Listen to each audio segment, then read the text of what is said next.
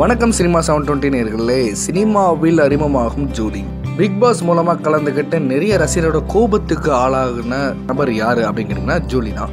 So Julie பார்த்திங்கன்னா என்னதான் எதிர்மறையான விமர்சனங்கள் வந்தாலும் அதெல்லாம் தகர்த்து எரிஞ்சு போயிட்டே இருக்காங்க.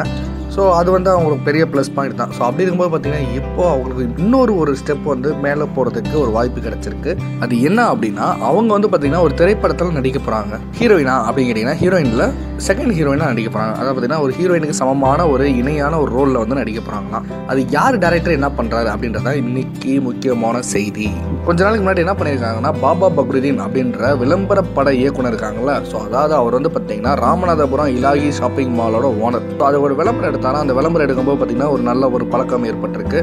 ஸோ அவர் தான் பார்த்திங்கன்னா இப்போ ஒரு படம் இயக்க உள்ளார். அந்த படத்தில் ஜூலி ஹீரோயினுக்கு சமமான இடத்துல நடிக்கிறாங்க. அந்த ரோல் என்ன அப்படின்னு கேட்டிங்கன்னா ஒரு விபச்சார பெண்ணாக இந்த படத்தில் நடிக்கிறாங்களாம். அதாவது ஒரு ரவுடியை காதலிக்கிற ஒரு விபச்சார பெண். இந்த விபச்சார பெண்ணுக்கு பார்த்திங்கன்னா திமிரு ரொம்ப அதிகமாகவே இருக்குமா. சொல்லவே வேணாம், ஆல்ரெடி பார்த்திங்கன்னா ஜூலிக்கு திமிரு ரொம்ப அதிகம் தான். ஸோ அதனால் இந்த கேரக்டருக்கு இவங்க தான் ஆப்டாக இருப்பாங்க அப்படின்னாலும் கேட்டாங்களாம். உடனே நடிக்க அவங்களும் ஒத்துக்கிட்டாங்களாம். கூடிய வரையில் படம் வேறு எடுக்க போகிறாங்க. சினிமா 720 சார்பாக ஜூலிக்கு வாழ்த்துக்கள். நீங்கள் ஏதாவது கருத்து தெரிவிக்கணும் அப்படின்னு ஆசைப்பட்டீங்கன்னா தாராளமாக கமெண்ட்டில் தெரிவிக்கலாம். ஸோ மேலும் சினிமா சம்பந்தப்பட்ட செய்தியை தெரிஞ்சுக்க சினிமா 720 சேனலை சப்ஸ்கிரைப் பண்ணுங்கள்.